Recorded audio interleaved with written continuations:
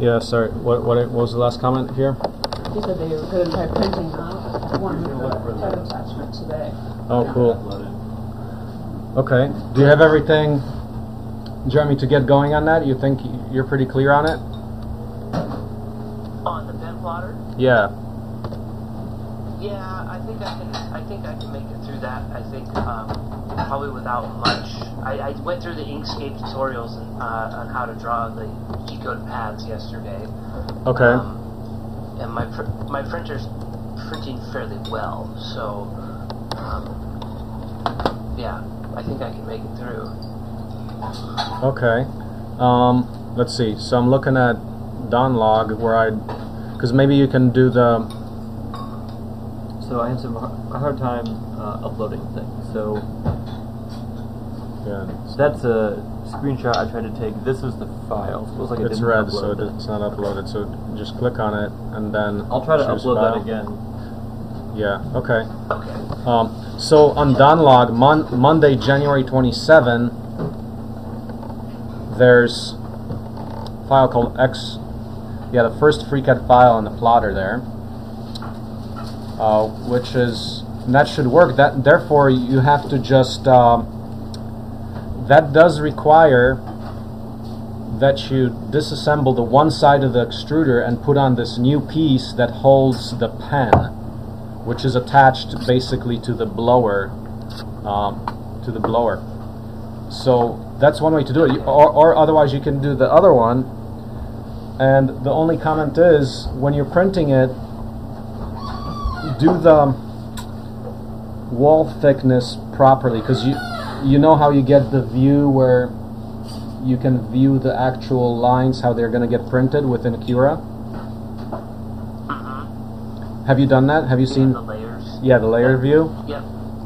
In the layer view, make sure you have the line, basically wall thickness, set to a low enough value. I think we used like 1.0 millimeter or 1.0 millimeter, not 1.2, which is what I think you would have. And that makes the lines come out, because those lines in there are thin. So that's the only thing. Beyond that, we went through. It's the FAQ. There's an FAQ on the D3D Universal page at the very bottom. Tom, is that where you put all the Cura documentation, or where'd you put all the Cura documentation? It was under. I don't know. I had a tab open on that Mac. It was under your login, and I created a separate link. Yeah, it was under the Cura doc. Okay. So once again. I would look at Tom log and I would look for that. So add that to your log. So, like right now, I really don't know where to look for it. So, yeah, next, like whatever we do, just keep adding stuff to your log, so that we can find it. It would be under, you think, under Cura somewhere. Let me see. Let's just find it in recent wiki changes.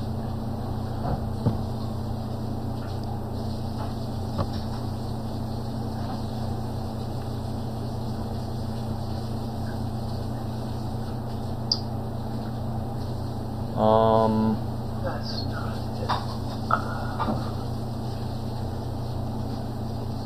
It wasn't under D3D Universal FAQ? Tom? Was it under FAQ? Yeah, that's it. Right. Okay, so it's D3D Universal FAQ. Okay.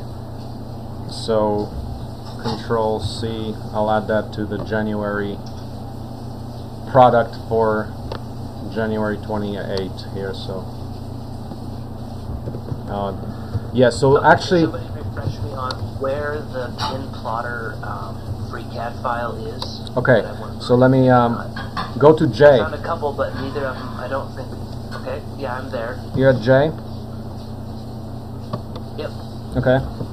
Let me get on J page. So yeah, plotterpen.fcscd. It's on under Monday, January 27. Okay, so that's the one that's just the CAD file does not have a clip to hold into the bracket. Yeah. So let me add what you. What did you guys use? Just like Yeah, it's on a D3D Universal page. Yeah, it's on a D3D Universal page under Plotter, and I'll put an explicit link, and that's penholder clamp.fcstd. It's there under. Let me add that link. I see it. I did not. Yeah, that one. That one you can use. Did not make the connection between that image file and that being the penholder clamp. So. Yeah. Alright, I got it then. That's good. That's from the D3D Universal hash pen plotter or plotter. Okay. Yep. Okay. So that should be pretty fun. You'll see how it works, and you can write various letters. You can do. I didn't get a chance to document it, but I mean, if we could. What we have currently is using Inkscape to generate G-code, and on it there's a couple of notes that we added. So when you actually go to Save As, you select the 3-axis G-code option. I started getting into like documenting all those different settings. Yeah, I have it. I started that also at using Inkscape to generate G-code under G-code plot settings. So I would like set Z working height to 0. Make sure you're within like the boundaries that the size. I put in my log too, some You did? couple images. If Oh, they're there, cool. I'm not sure they're there. Okay, I so need it on the size 20. okay, so see Jessica log. Okay. Which I added to the Inkscape to G-code page.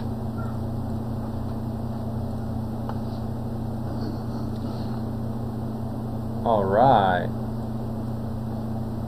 What is this?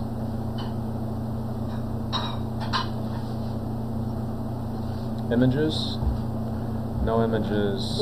We've had a hard time uploading.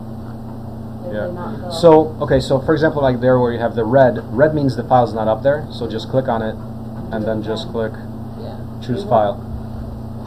Is that working? Yeah, it didn't last night. That's what I was trying to do in there. I was like holding the computer up. I'll try it again. Okay, so internet issues. Internet should be okay. Maybe okay here. Okay. So do that. Let's see. In the words we have steps.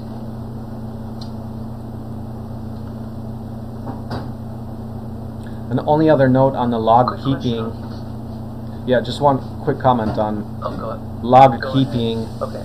Newest on top, because once you have enough entries, it's going to be hellish. Like for example, if you go to my log, I would have to scroll through about 50 pages to get to the current. You know, like I've got a lot of pages on my log. I keep like backlog of up to like 2017, but to keep the newest on top, so when you open the page, you don't have to scroll down. So that's just one comment on the log that we should do. And Jeremy, you're saying? I quickly watched through the video from yesterday. I didn't see how you guys attached the paper or whatever you're drawing onto the bed. Yeah, we just used the magnets. Just tape or? No, we used the 4 magnets. Do you have spare magnets? Yep. Yeah. So do that. Now, what we also need to do is upload the file. Don, did you get a chance to upload the actual file? Let's see. Because we have a file that you should probably use as a test, because it has what happens there, because the plotter is as it is. When you start the print or the plot, you get the probe running off the edge of the bed because it's too far up front. So what we did, we appended a little G-code command says move over on X and move over on Y, so you're back on the bed prior to the homing operation. So we appended that to the file that we generated through Inkscape. Okay. And to make it easy, let's see what we have on Don's. Yeah, Don, if you can upload that Yep, test file. that would be a best start, so you can observe, like you can go into the text file and actually look at the G-code commands in there, and what it basically does is you home the X and Y, but actually, yeah, you can home the X and Y, but after that, in order to home Z, you got to move it over a little bit so you're back on the bed. Now, I did start to write in here, even after we were done yesterday. Yeah. There are options in Inkscape to set, I think, what we were sort of manually changing. Okay. So if with a little more trial and error, you could probably export everything in a finalized state out of Inkscape. Yeah. When we talk about the left and right versus upper and lower coordinates, we could have set that minus 40 in one of those, I bet, and it would have just set that initially, but my file doesn't have that. So in theory, my file should still work, we just had to edit it manually. But I think there's still the ability to make all that work directly out of Inkscape. Yeah. It'd be good to see both, actually. That's good. I So would like to see how you write G-code. yeah, so yeah. I have some things to upload. That's fine. Please upload. So Jeremy, the easiest thing is you can open the file. You do HTML stuff, so you understand a little. What's your coding level? Yep. I'm fairly proficient in PHP and. Okay, so edit the file. You'll look in there. Just look in the file and see where it says. One thing you can look at, we do have an instructional on like G-code on the wiki, so let me actually add that page so you can look at some G-code commands so you get basically familiar with it. So the G-code page on the wiki takes us to, there's a page there. I'm gonna just link that to today's notes.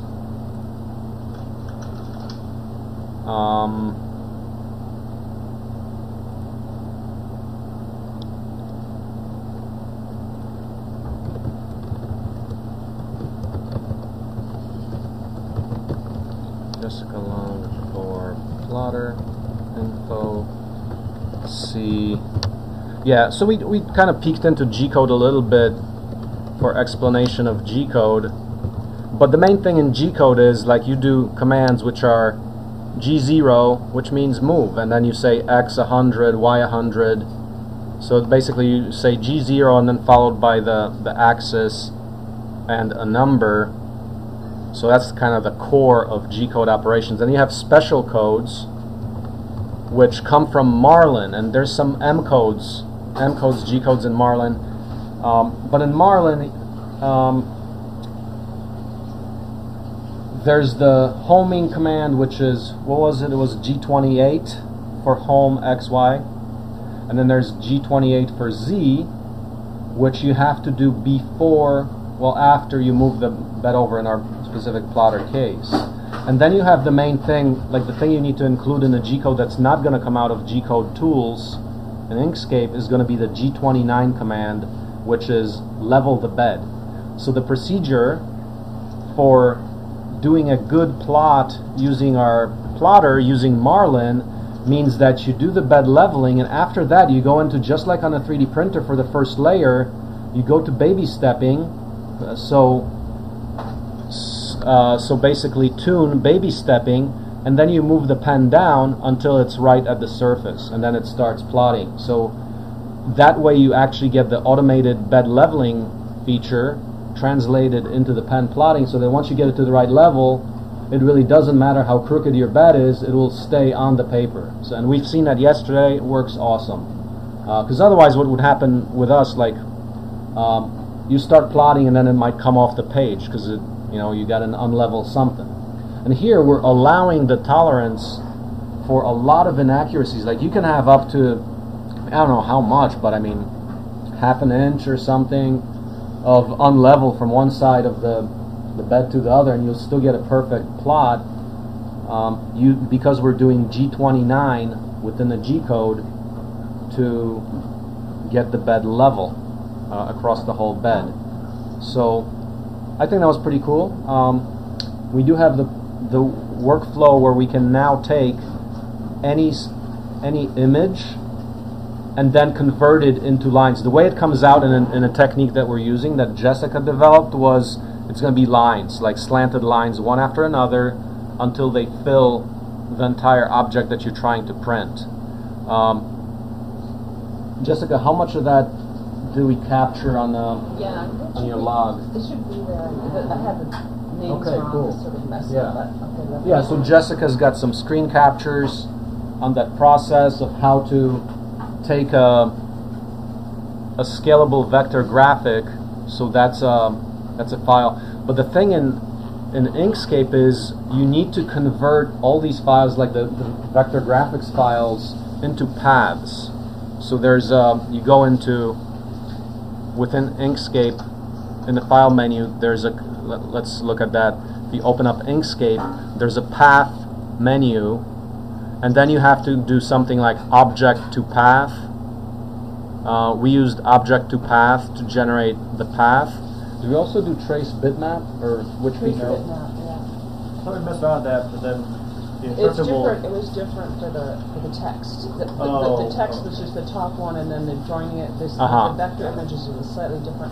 And the main thing was that trace vector path, to use the bottom set where it says multiple, and you have to delete the extra layers. There's like multiple layers on top of each other, so you actually slide one over and just keep one of them.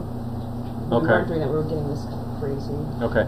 So under the path menu within Inkscape, there's object to path, which appears to work for letters, and tracing bitmap appears to work for when you have an image file. And there's tool chains where you can go from bitmap images like PNGs into vector files, so we use other software to do that. Inkscape has the capacity to convert bitmaps into vector files too. So you can play with different ways. But if you have a scalable vector graphic like the one that's on an instructional there, try that as a start. You can find a bunch of them online. I was looking for it. Actually, a lot of them you have to buy, like for this graphics stuff. I actually had a hard time finding any useful plotting files that weren't free. I guess this is kind of an area which is not like STL files where you find tons and tons of files on the internet for anything you want. Of course, there's some paid ones, but here it seemed like for the plotting and laser cutting files, there's a lot of proprietary, well, just stuff you got to buy. So I guess setting up a library of useful art, that would be another part of type of library you could set up on a wiki, so that you can generate a lot of useful stuff and people can use it and have an easy way to do it. But just one comment on what's happening here. I mean, one of the purposes of the Steam Camp is that we make all this stuff like absolutely transparent, because I mean, I'm seeing that for all the stuff that we're doing, it's like, man, you got to dig so hard everywhere. So we're trying to make that, bam, seamless. You can do plotting, you can do lasers, you can do 3D printing, you can make battery packs, motors, like all these basic things that right now are just all over the place. And there might be like one guy that has something that's actually, yeah, that's really cool, but then, okay, one, it's just that, so you still need this whole integrated set, or it's like in a completely different tool chain that's either proprietary or just using simply other software that we're not using. And there are certain choices we make, like for example, why do we use Marlin? Why are we doing this plotter through Marlin? Well, Marlin is the most used, most common 3D printer firmware in the world. Like there's the entire, I mean literally, like the entire 3D printing world uses Marlin. So okay, let's be collaborative. There's a huge community there. There's Marlin developers, and it's a well-supported thing. So let's use it and now adapt it, as opposed to now, and we have options to do 100 others. But how do we make those choices? And that is by the robustness, the collaborative user pool, and basically access, and then extensibility.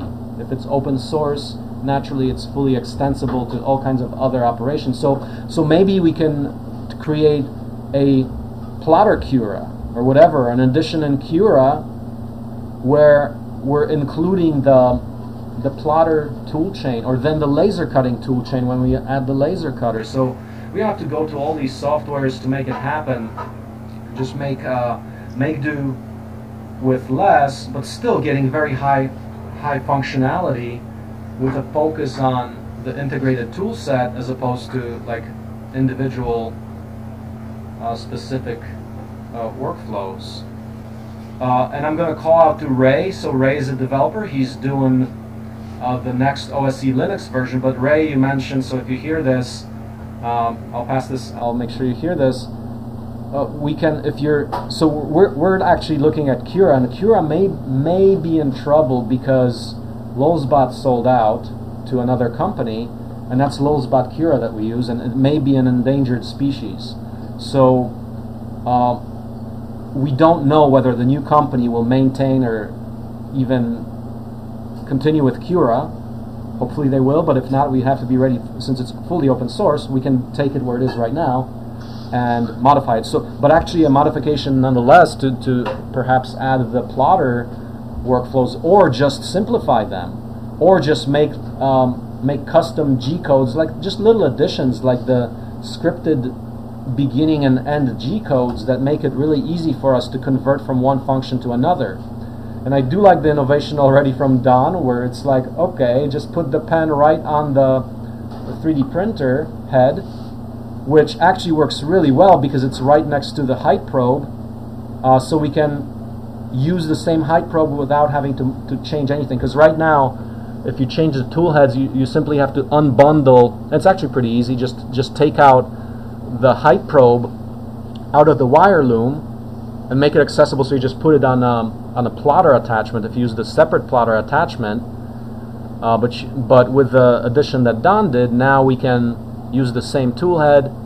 No changes outside of putting in different G code, generating G code using a different way. And we also talked about another way to generate G code like Cura, since we like, SDL files we're quite familiar with, so let's maybe write on those. So say we do SDL files that we generated in FreeCAD. Another way to get to the plotting, like say you want to do letters, like outlines of figures, you can easily take Cura, do a 3D object that you just do a layer, like say in FreeCAD has letters and other things. But say you draw something that you want to plot out, you can do vase mode as the slicing setting in Cura, and then the printer will be ready to do a trace the contour of that shape. So you can use Cura to generate that G code for the plotter. That would be a cool thing. So you're taking SDL files, you're actually generating the G code within Cura as an alternative way to generate the G code for plotting, the plotting workflow. And there's many tools you can use for plotting. Like, okay, so Inkscape is one.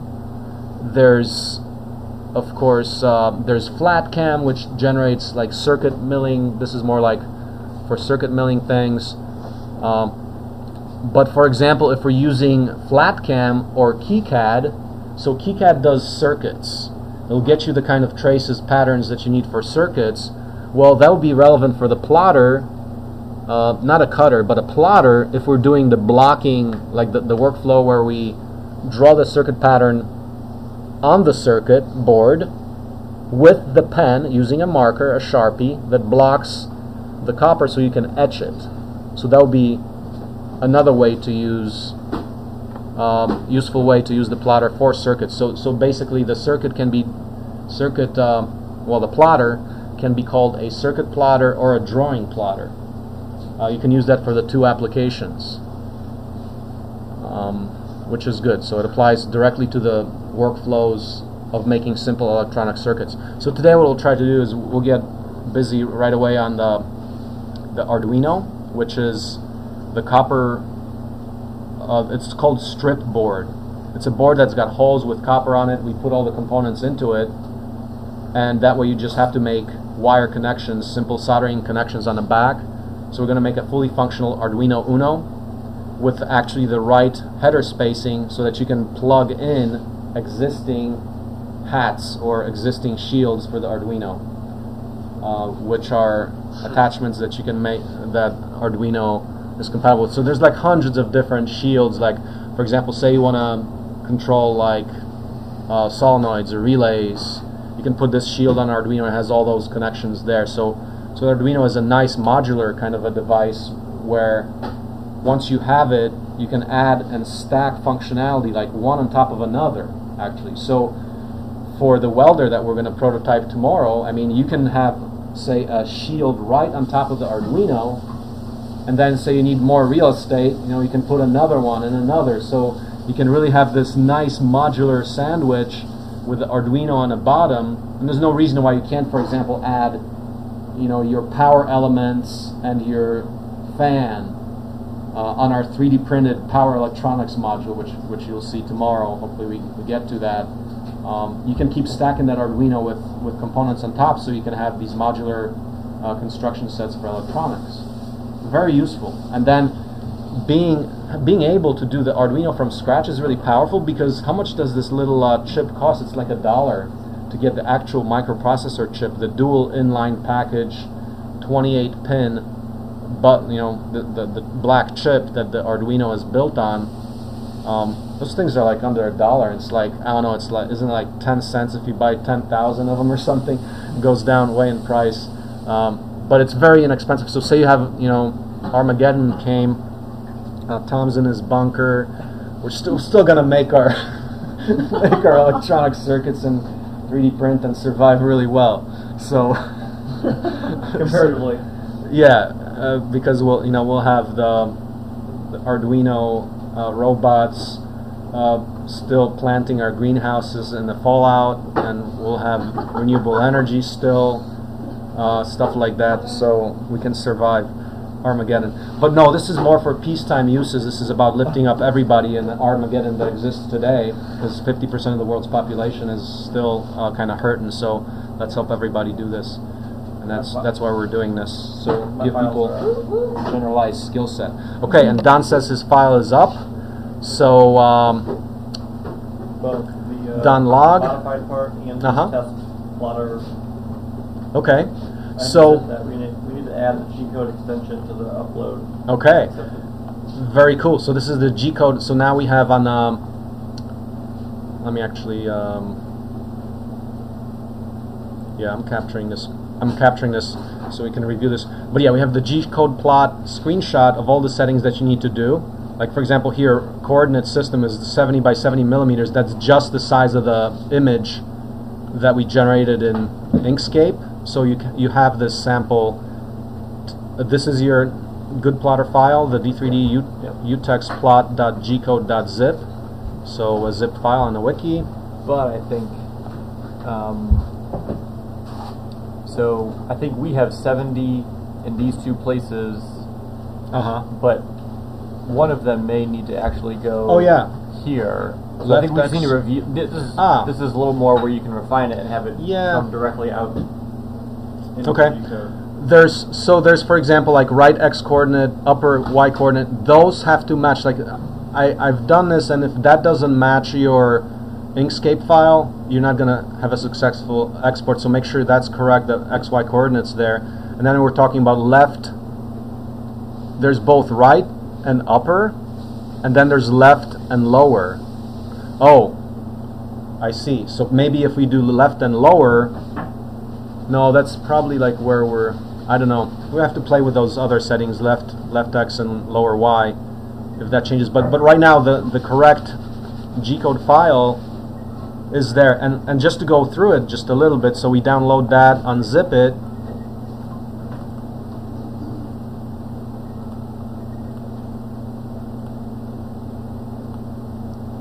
And so let's take a look at this G-code file, just to take a look at what we were talking about before regarding the G-code. That's okay. So open with the text document. So open with gedit, and look at the first few lines. It's got like G00. So actually, Marlin does understand G00, but I don't think we need.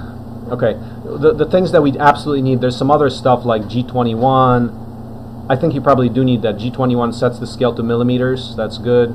Possibly need that. G91, G0, G91 sets absolute coordinates. Then we're going to G0, Z0, like we're setting the height at 0 for the Z. Okay, the important stuff is it's like line 7 or so. G28X0Y0, which homes the XY. Then we're doing G0 X -40 and G0 Y -40 to move over, so we're back over the bed in our particular configuration. And then we go to G28 Z0, so at that point we zero the Z-axis, which means the probe hits senses the bed, which means that, of course, the probe has to be above the pen, but not so high that the pen would actually hit the platform. Basically the probe has to be like put it like 4 millimeters above the pen tip. So then you go to G29. That's the magical bed leveling, which keeps the pen on a bed the whole time. And then we're going back to setting absolute coordinates, G90, and then it actually starts. And one note about the G code here, it always has a feed rate, so F2400, that's the feed rate. So basically we're passing a speed every time we do a command here. So what that means, we tried it like we were trying to say, okay, now we've got the settings on the LCD of the printer. We're trying to put it down to higher speed, but it actually didn't work because it feeds a particular feed rate already in front of every command. So turning up the knob on the screen does not increase the speed. Typically that would increase your speed, and we can probably parse these files to get out all the feeds so that we can control the speed. So you can do it like really fast on a plotter. I mentioned that in my log. Okay, excellent. And Don mentions that in the log, so that's good. I have the images up for this process, the G code for that other Hey, sticker. Chris. And I'm just wondering about, like, so would I add that to this, or it's going to vary depending on the printer setup? You'd have to adjust that depending on the printer setup, or is it going to be the same addition to this G code? Because I can put it in right now and then put this on there. Like, work better. Yeah, the thing we need is in the G code itself, the lines that we need is everything up to G90 there, set absolute coordinates. So everything up, just add to the initial file. So Chris, we actually going over the plotter workflow, which we did yesterday. You can look at the Facebook, stuff like that. So I'm recording this so I can upload this when we're done here. Let me actually plug in before I run out of power.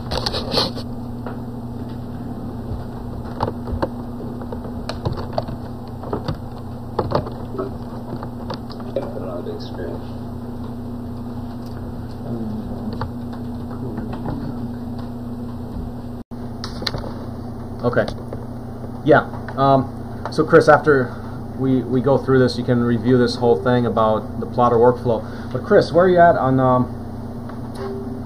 in terms of where you're at? We're doing good. We're do some pre-CAD work, but I wanted a little bit after 11 with Jeremy, if you're still that still works for you. Yeah, it works. Okay, cool. What we're running into right now, I'm still trying to figure out what I'm missing on the power. We have now both D3Ds to the same state, all mechanically sound and wired up, with the exception of whatever we're missing with the power. It seems like in both cases there's just it's not enough current for the stepper motors.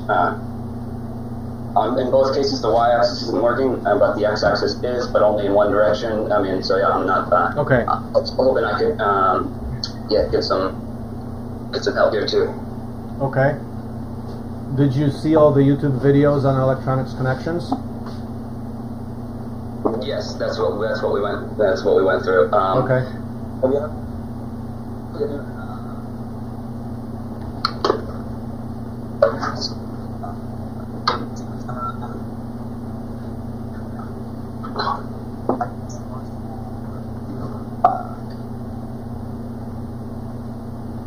Can't hear your voice well, but you gotta speak up.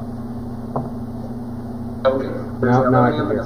Bus. It looks like you guys had on all the videos and what we started with just wiring up the 5 amp. I was experimenting. I was trying to put if we got power to both 5 amp and the 11 amp, it was going to have enough power.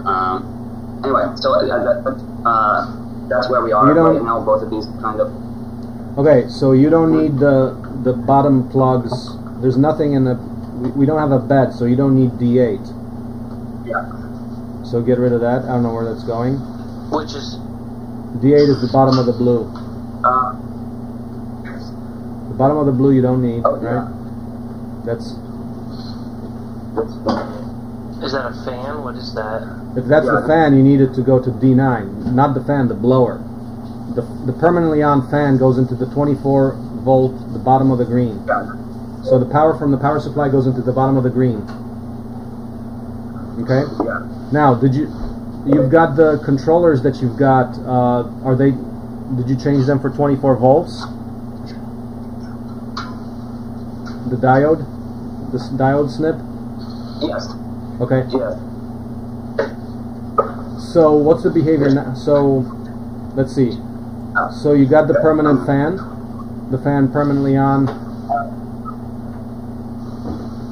Yes. Okay. Looks like it. Yeah. Yeah. Looks good to me. So what happens when you? Yeah. So what happens?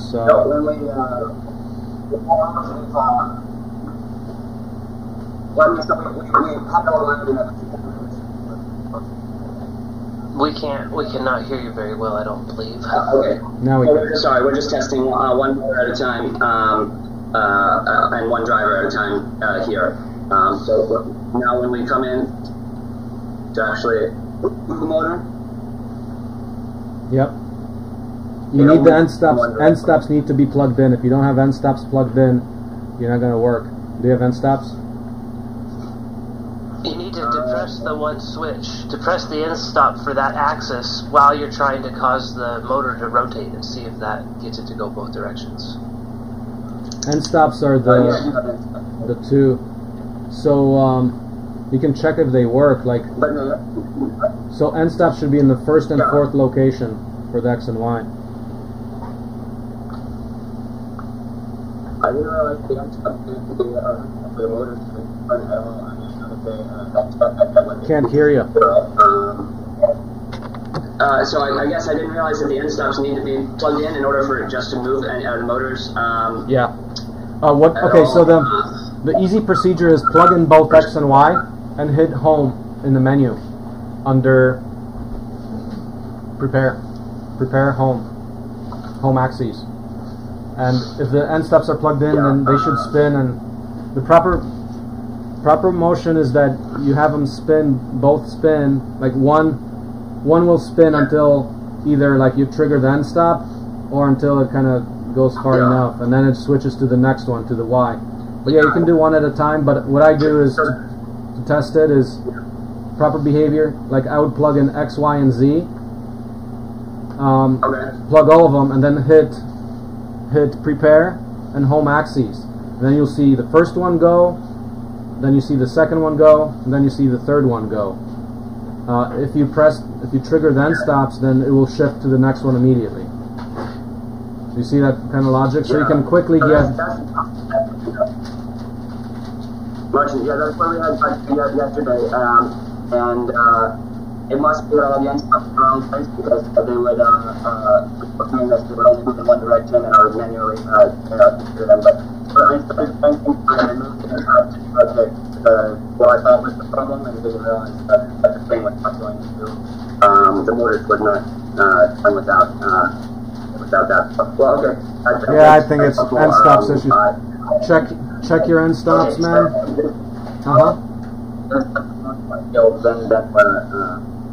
That must be it. Yeah, that's gonna. Okay. So crossed wires and end stops, and also wires plugged in. Make sure they're plugged in. Yeah. The issues on. We're gonna jump up and try this up, and then try and join you guys back in a couple minutes. Okay. Yeah, sure. Yeah, turn off your video, please, so we save bandwidth here, since we're bandwidth poor. All right. Excellent. Appreciate it, guys. I'll be back in a minute. Is he sending video? No, he was. Okay, I mean, But just this for a was second he was, because we had to look at his thing. I just thought it was this one here that was sending video to one. No, we're not doing that. Okay. On the so Chris is running into some standard issues. This is like pretty tricky, but there's a very explicit and like BAM solution thing to this. You got to make sure your end stops are working. So you can, if you doubt whether they're working, put a voltmeter across the leads. They should be closed. When you trigger the end stop, it should open. That's how they work. So check your end stops are working. So when but in order to test the motors, you have the menu and you do prepare and then home axes. That's the quickest way to check whether all your 3 motors are working. So you click home axes, pending motors being plugged in, pending end stops being plugged in, they're going to work. Period. If that doesn't work, then you go to troubleshooting. So 1, did you plug in the wires? Is the wire broken? Is the end stop plugged in properly? Is the end stop broken? Is the end stop plugged into position 1 and 4, which is X min and Y max? And is the Z probe, I think the Z probe has also to be plugged in. No, I don't know if the Z probe is, but I know that the 2 X and Y have to be plugged in. And it's going to work. And then you have to troubleshoot. Like, we rarely ever get a motor that's bad. Cables, yes, easily bad. They might be cross-wired. And then you might, because the plugs are so tiny on our ramps, you think you plugged it in, but you plugged it in on three prongs or something. So those are the things to check. Or you plugged it in and it's like in, but it's not all the way in and it's not making a connection. But there is no magic. Like, this is, like, once again, no magic. You go through a checklist and then it has to work. And then the deeper problems are, like, say your ramp's board is broken. Like, yes, for example, when you knocked off that capacitor, you're not going to get motion there. So you have to, at that point, you got to use the other Y, because we have a spare. But if it's actually bad and you ran out of spares, then you need a new ramp board. But they're only like $5, so it's not bad. Just solder it onto that little spot. Is it soldered right there? The little capacitor? Yeah, it's like tiny little leads. Like, tiny.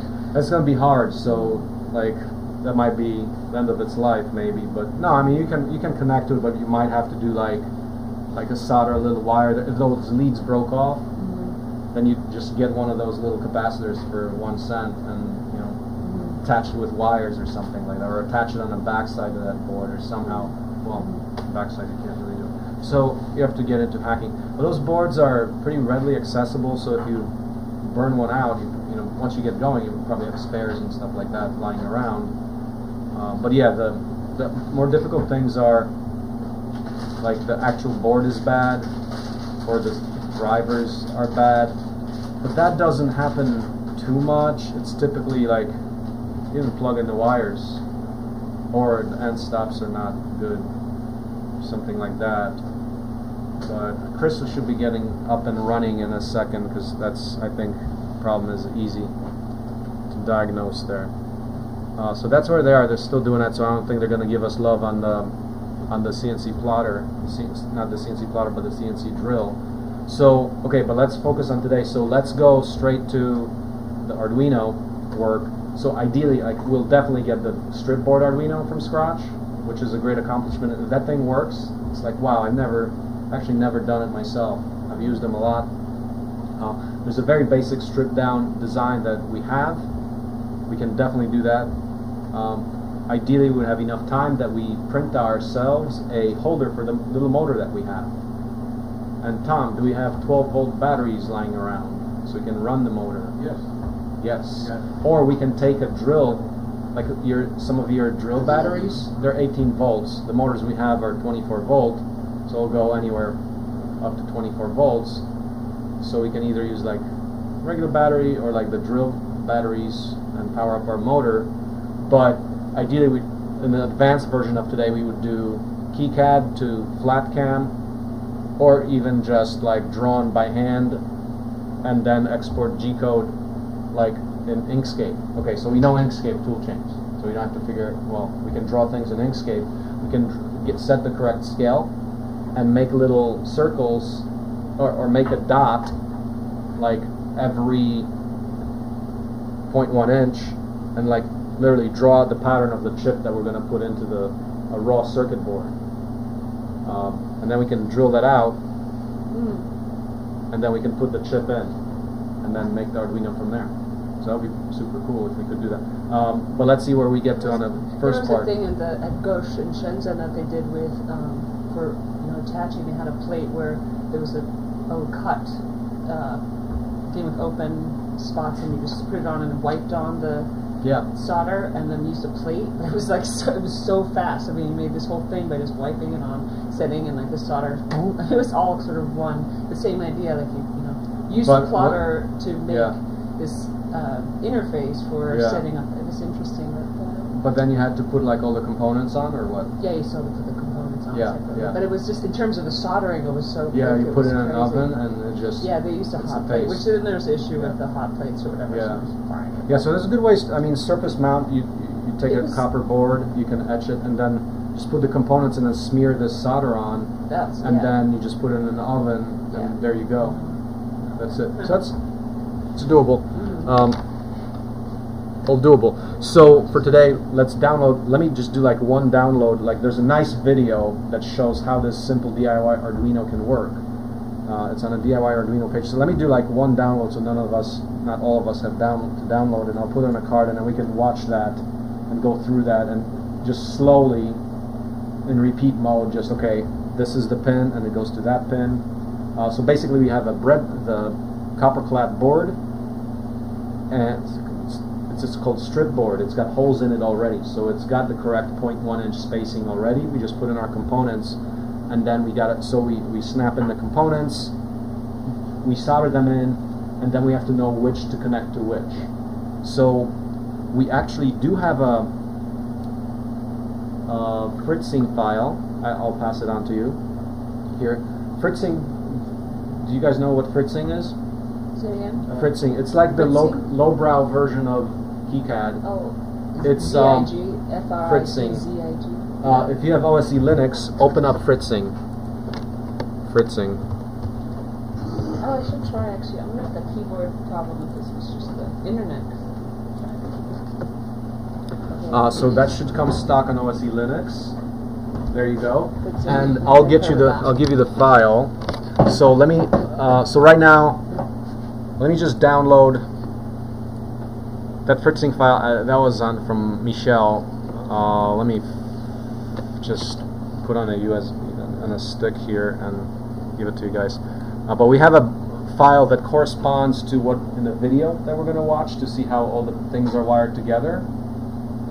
This is the corresponding fritzing file that's designed on a breadboard. So just to show you how it looks, it's a .fzz file. This is from Michel, who's generated it. So where's my .fzz here? Oh, let's open up here. So file, open recent files. Yeah, this is this thing here. So there it is. That's the actual Arduino. Here we go. So let's zoom it in a little bit. But this is what an Arduino looks like. So this is a program called fritzing. It's like a drag and drop program for simple electronics. It's like for artists and us, because we're in the STEAM camp. So what you need there is your microprocessor, and essentially you can, like, the simplest Arduino is essentially the chip, but you gotta, what do you need here? Like, you need a few things, right, to make this work. I mean, you need some power, right? Like, people eat food, this thing eats electrons. We need to give it power. The power leads are actually there, but there's some way to connect it to power. You have to you have to give it data. You have to let it give you data out. So you need like 3 things right there. Now, what else do we need here? We got these header connections, which are actually ready-made plug-in, like 0.1 spacing connectors. They're called DuPont connectors. All this stuff here is at 0.1 inch spacing, 2.54 millimeters. And these headers are actually physical headers. I can bring out, we'll get to the components like in real life and you can see the video, but just to go through this conceptually, headers, this is where the hats plug in. So this pattern, that exact spacing, like a couple of inches, like 60 millimeters or so, that's, you can plug in standard Arduino hats to it. This spacing is correct. It happens that the standard strip board, and what is strip board? It's strips which are all connected, but they're not. They're connected up and down here, but they're not connected left and right. So it's a very convenient way to make connections where it's not just holes where you have to connect everything. It already has some connection. So for example, if you got this Atmega chip, you can see that all those pins here, like 1, 2, 3, 4, 5, 6 pins, are connected directly to these headers through the strips. So as long as you solder this header onto the strip board, you automatically have made the connections to those pins. And those are like inputs or outputs, whatever they are. Then we have more headers here. And here you see that, okay, that header we actually broke off because we don't use it. This one's broken off. Whatever you see, okay, let's see maybe a zoom in detail. Wherever there's a break, that's an actual break we have to respect. Like here, for example, that header is not connected directly, like straight up. It's actually wired over through little jumper wires because of how we have to lay out things in order to fit them on this board. Okay?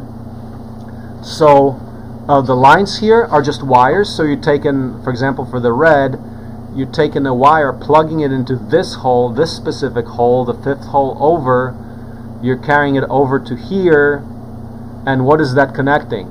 That's connecting to this pin here because that's a straight path from that pin. This is strip board. So we're connecting to there, we're connecting to that, and we're connecting to that. So the red is the power wire, but that means we've got the power connecting to that specific pin right there. So you can trace this. This is some logic here. And the trick here, okay, we have to be meticulous. It's not too many components. We've got 3 capacitors, 1 crystal oscillator, and that thing determines the clock speed of this chip. It basically switches the power onto this. It's an oscillator that basically turns things on and off, I think 32 megahertz or 16 megahertz. But that's, you know, that's decent. Our computer here is like gigahertz. This is like 30 megahertz, so you know this tiny little chip has that much computing power. That's plenty enough speed to run a motor. Yeah, like what are the speed limits? If you got like 16 megahertz, that means like after you go through the Arduino code, like that slows it way down. It's not like assembly language. How does the megahertz relate to the number of instructions you can get per second? Like function, like things that you can do per second, like turn off this LED. How does it translate? Like, well, do you know that? No, not. It all depends on the logic. How they yeah. But because we've got all this overhead on this 16 megahertz or 32 megahertz, let's say 32 megahertz. You can definitely do like kilohertz rates of commands. At the end of the day, so that means milliseconds. Yeah, you have those kilohertz, and like I see, I was clocking the thing at 31 kilohertz. Yeah. And that's something you can execute instructions that fast. Yeah. So I mean, 31 kilohertz instruction set. You can get a lot done. I mean, it's way faster than everything we're trying to drive. Right, exactly. And so if you're going down from 30 megahertz to 30 kilohertz, that means the overhead, like the number of just on-off cycles in the processing is like 1,000 switchings happen for one instruction to get executed. That's, you know, sounds good to me. It makes sense. Now, so that means like we can't get rates higher than the clock speed. Like we can't get like 32 megahertz processing out of this because you have overhead on the software. You can't get higher than that. But if you're getting like only like a few hertz, no, that wouldn't make sense. Like I don't know, just kind of intuitively speaking, like 1,000 factor of overhead. Yeah, that's right. And then if you go to machine code, like I don't know how you program this. Like you can do C. Like typically you go through Arduino environment and you upload software that's in C-based language. But how do you actually communicate with this in like lower level language? Do you know how to do that? Well, I've done other computers that way. Not yeah, Arduino, but there's ways. Like you can. Yeah, still the if you're port, connect to it and then pump in your code and say, here, run this. Yeah. So typically, what we do in order to upload software to this is we use Arduino, and actually this header here that we have, this 6-pin header with the power wires, we're actually going to plug in another component. This is actually not complete. We're going to plug in a serial to USB converter. So the communication lines are actually coming out of this 6-pin header. 2 of those pins are going to be power wires, and the rest is communications. I think there's 2 more pins because a USB, how many pins does it have? 4. So we need to plug in that. We have a little component which has got 6 pins on one side, and on the other side it has a USB port. So we can connect this directly to a USB port to the Arduino environment and upload code to this. So this thing, as we build it, is a fully functional Arduino. You don't have to like hack it by soldering wires to it. You plug in to your computer, you use Arduino environment, which you upload code through. So that's really cool. That's cool. Yeah, fully functional. Yeah, yeah. And when you buy the Arduino off the shelf, it's got this. It might have a few more LED lights. It maybe has like more header pins. Yeah, it's like $50 or something, right? No, that's not too bad. You can like $10 for one of these. Like if you go to China, it's like $5 for the Arduino, actually. Yeah, they're pretty cheap for the lowbrow. This Arduino Unos, maybe like the Arduino Mega, maybe a little more expensive, but not really. I mean, this is like also cheap because in mass production, this is like, see the clay out there? It's got some sand in it. That's what it is. It's reformulated sand. It's pretty cheap. Like if you get the mass production of it. They're like in electronics. Yeah, we could do a lot because there's a lot of silicon and germanium, trace germanium stuff and all of that. So we're going to have a communication ability directly to Arduino environment through little sketches that we'll learn about. And that we should do today, or tomorrow we'll do power electronics sketches. Today we should do some, like blink the standard blink the LED thing.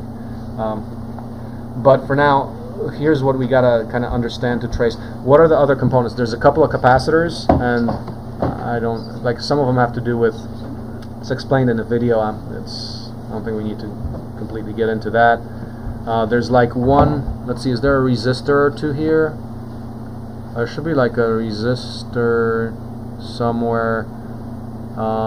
We have to look at, where's the resistors? I think there's a resistor like back there.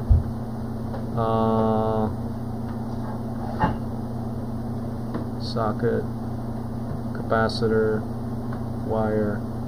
I think there's like a resistor too, but we'll look in the video. But it's basically plugging the components into the strip board, make sure they're in the right location. So the trick here is, can we look at this and actually plug it into the right places? But it's not too bad because you've got, like this is at the limit at the corner, so you have to be able to count to like 20 in order to be able to build this board. So if you numerate up to like 25 or so, you can build this. Well, I've only got 10 fingers.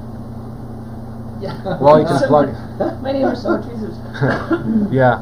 Well, one of the things I probably had with, like, say you're trying to build some sensor and you have the wrong, slightly different, even just any of these little components that all have really specific, like, this is the positive, this is the negative, and you have to go way into the, like that, simple things like that. It's the same type of resistor, but each prong has a slightly different setting, so you have to make sure you're checking at that level of specificity. That was a mistake I was making, but it's just like stuck on that for a long time, not knowing how specific the components of the little. Well, but there is a clear metaphor, like, you know, you eat with your mouth and stuff like that.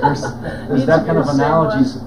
That has to be very explicit, because we're talking about, like, humans. We're like built of that at a much more complex level. We're like this way more complicated thing. But at the basic level, like, things go in one way, come out the other, and things like that. There is flows, and this, you have to be very explicit, because you're controlling the flow of electrons here, and you have to tell them exactly where to go. And these pins have very specific functions, but basically, all those pins, all they are doing is, I guess, turning things like on or off, right? That's all these pins do. They turn on and off. Well, except for power, and then you have analog inputs and outputs too. So, right. So those are going to be fluctuate. Yeah, but that's the basic anatomy. That you've got this microprocessor that has, like, inside of it, it's got complex circuitry, and actually, I don't think there's any open source versions of, like, that chip there is proprietary. Like, I don't think you can get the diagram off the internet for it. At present, For the actual chipset. For the actual chipset. Yeah. But Luke, who's in on Luke Layton, he's the guy behind the EOMA 68 laptop, open source laptop. He's actually developing microprocessors for up to, like, cell phone level. This is way below a cell phone, but he's doing that fully open source, KiCad, and then crazy. Is he doing this for a commercial company or what? It's his project. He's a startup. Google EOMA 68. We should add a link to that. It's on Crowd Supply. How do you spell that? EOMA 68. This is one of our guys. He's going to teach in the next camp, so we'll be making microprocessors pretty soon. This first guy? Yeah, Crowd Supply. Look at that thing. So he's designing. This guy is very sharp. Luke, you're pretty good, because he understands modularity very explicitly. He designed this system to be extremely modular, completely OSE spec in how we think about modularity. So it's a computer that basically lives on a card, and you can put it into, like, the computer itself is on a card, so it's extremely modular. And the good thing is, there's so talking about electronics, where we are in the state of art, here we're building an Arduino, but the state of art is, there is a project called Open Silicon, and people are actually designing open source microchips, and we're going to probably end up helping them by getting the hardware infrastructure to do the clean rooms. We can already do CEB walls. If you plaster them and make them clean room quality, you can make cheap buildings. Then you need vacuum pumps, precision motion things. You need light sources and lens. Right now, those kinds of processes are very expensive because all the equipment is proprietary. But we can do. It would cost, like, to get to, like, 80s level technology right now, it would probably cost us like $1 million or something. Right now, a fab for the modern microprocessor costs about 10 billion, or billion and up. With standard open source cost reduction, you can definitely, like, I would say the factor of 100. Modularity, open source, lifetime design, probably gets you around a factor of 100. So we're talking about 10 million for an open source fab for Apple chips. Modularity, open source, what's the last? Modularity, open source, lifetime design. Lifetime. And yeah, you design it to keep living. Not you throw it out because one screw got loose. So you have to buy a new one, right? Yeah. So that's a big deal. Like 100 factor, I think. Like absolutely tenfold factor. Like you can look at it. Like John Deere tractor, OSE tractor. Now we're not there at the level of final productization, but already we've seen, like I've seen in LiveTrack. So my LiveTrack from 2014, Power Cube goes out. I switched it out last year. It lives forever. The steel's not going to go anywhere. the hydraulics are going to live probably like 50 or 100 years. So you're talking about the difference between 10-year lifetime for a standard piece of equipment from John Deere to 50 or 100. Very clear case for 10x on lifetime. It's interesting. And then I wonder how it's going to push back, because even 50 years ago, a washing machine, both our washing machine and dryer are like ancient, but you can manually fix it. Yes. So I mean, It was they simple stopped. enough to be able to- Yeah, it was, and they stopped making things like that. So I wonder if this movement also will push back on industry to just have to produce better products, or at least take back their own products. We are going to be So- the industry, and people who do not do this will probably be on an exit way. Yeah. From Because what I read, efficiency is good. that's affecting the auto industry, because there's a big push for going with electric cars. People want it, but the thing is, big autos, the big three in Detroit, they don't want it, because then you could make cars that would be very simple. You could have people could put together and maintain their own cars very Definitely easily. doesn't want it. Right. All the services. So what was the other website you said about? Silica? Open Silicon. Open Silica. SIL. So you said something about Detroit. Well, so Luke is also working on the open source ultralight Libre vehicle. The frame is here right on the wiki. This is what it looks like. You put any skin on it. This is Luke's work also. So the answer to Detroit is no, you just build it. These are what I was talking about, the Kevlar coated 3D printed tubes. So that's relevant for vehicles. It's relevant for high pressure storage chambers for the hydrogen economy. But yeah, this guy. So Luke does this in like Open PySCAD. He doesn't like user interfaces. But yeah, this is crazy stuff. It's called the Embassy Elf. Really for MBC, for Mythbuster concept, Mythbuster car. Ultra efficient Libre vehicle for everybody. Like the weird spelling, the Embassy Elf. But this is how you say it, this is how you spell it. So anyway, read about it. This is going to change the world. Luke, we're going to change the world this summer. We're going to get a version 1 prototype. Great. So this is hydrogen. Is that going to be a... No, this is electric here. This is electric. Okay. This is the first prototype is electric. Okay, But yeah, like super great, like minimal viewable product. There's a hint there. Read it. Read the specs. That's funny. And this is a Mythbuster car. So anyway, Chris, how'd you do? Can't hear you. Can't hear you, Chris. Hey, Okay, there you go. No problem. Yeah, that was. That makes sense now as a safety feature as well of the motors aren't going to move unless there is a potential end stop at the other end of it. Yeah. So you got it worked out? That was definitely the problem. Yeah. Great. That worked out, and first auto initialize procedure. But yeah, so in the process we the broken belt popped out, broken belt, so we're running a new belt through. But yeah, everything I think that was our last major hurdle cleared. So feeling good. We were able to get it to extrude still yesterday, and so now we're going to put motion and extrusion together. Excellent. Excellent. But yeah, so I want to come in and check where you guys were too, as far as doing the remote FreeCAD. We're pretty good on that.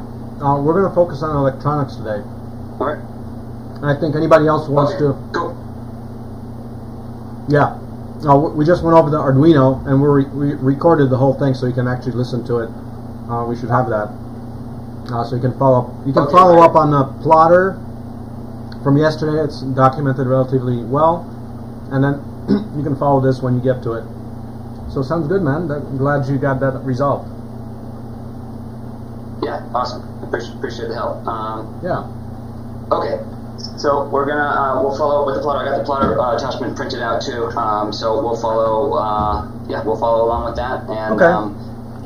Like I said, our goal is if we when we get some FreeCAD up onto the wiki will be the spindle mount for the mill. So hopefully that will. Yeah, if you guys. Our addition.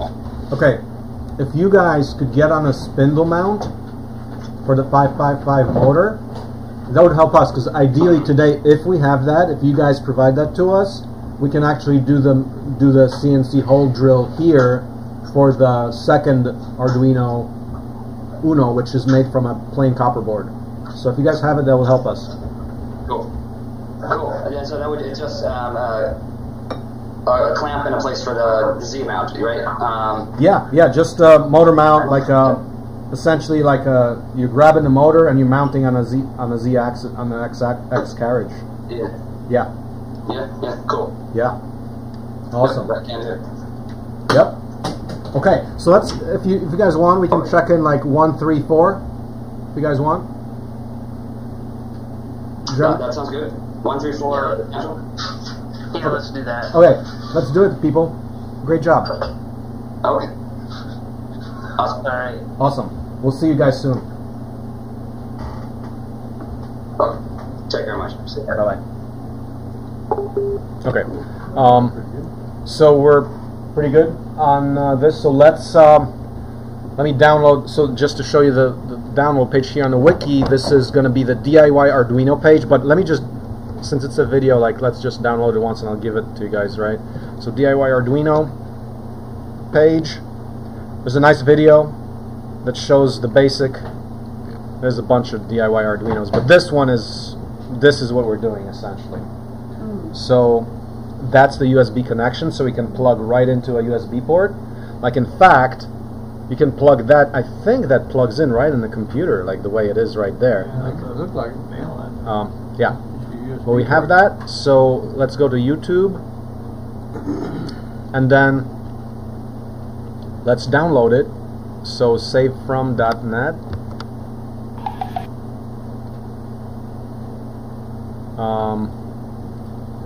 What do you guys use, like savefrom.net or to download? I just use a video downloader. What do you use? Video downloader. That's what they call it. It's a Firefox plugin. I don't know if it works in Chrome.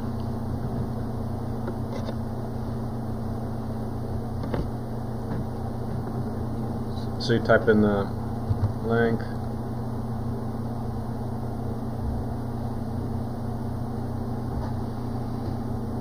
Okay.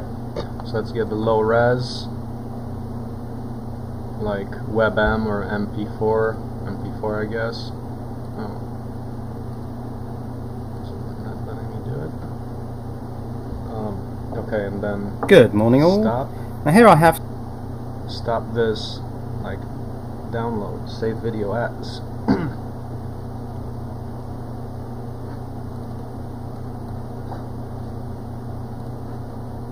Video, so DIY Arduino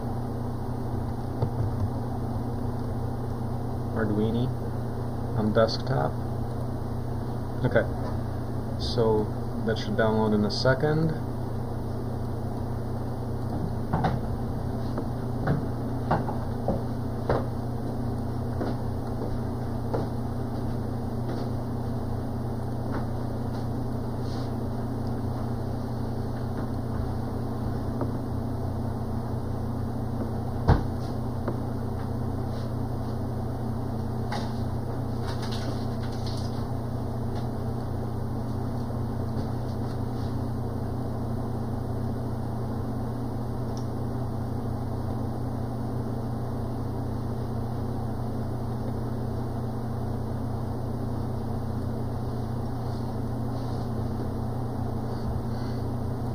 This one here.